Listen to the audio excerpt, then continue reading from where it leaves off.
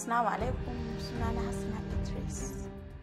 Na taho kuma da wani bayani akan mata masu kishi. To wai tukunna, mace ke kaɗai ke so ki zauna a gida? Ba da wata ba ko kuma yaya? Allah ya ce maza su aure mata guda 4. Oke, ki duba yanzu. Mata sun yawa a Najeriya, maza ƙalilan ne yanzu. Idan kika ce za ki zauna ki kaɗa a gidan miji, ba kya tausayin sauran matan? A gida kike so su dawwama ko kuma yaya?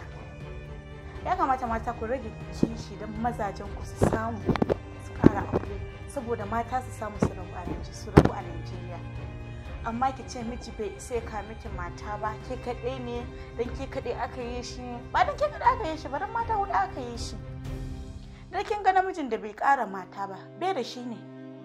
Amma Allah ce namiji din da namiji aure mata 4. Amma ki ce ke ba za a bar namijin ki, ke gaskiya miji na ni ba zai ƙara miki kishiya ba. Menene wannan duk ba yi bane, dole ma ya ƙara kishiya don mata mun yawa yanzu.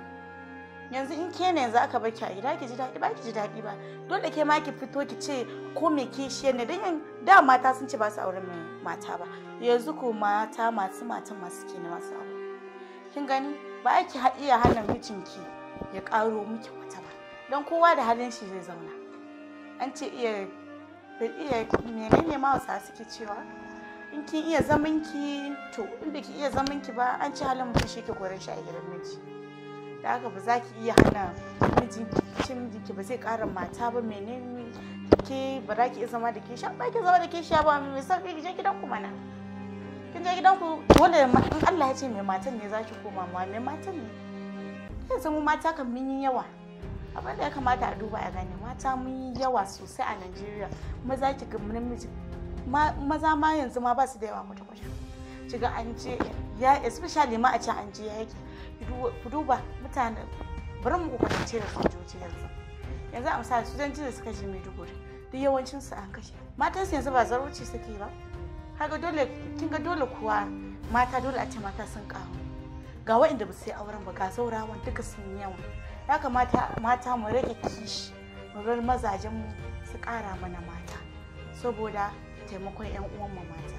Amma mun ce ba za mu bar mijin mu ya ƙara mata ba, to me amfanin shi? Na san zaman kishi babu daɗi, amma haka nan za mu yi haƙuri mu ƙyale mazajen mu don mu taimake ƴan uwan mu mata.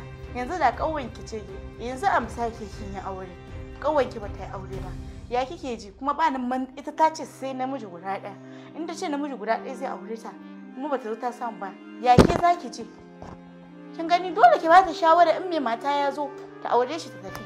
Amma in kin ce mata kar ta yarda, kishiya menene ba wai wani abu bane. In kin iya zama da kishiya, ku iya zauna da kishiya kamar uwa ɗaya uba ɗaya. Amma in kin sa kishi a ranki, shine faɗa miji ma ya dawo gida. Yanzu kina ke kaɗai, ba kya kwantar da mijinki hankali, mijinki ya je ya ƙaro kuma ku biyun ku hana shi kwanciyar hankali a gida.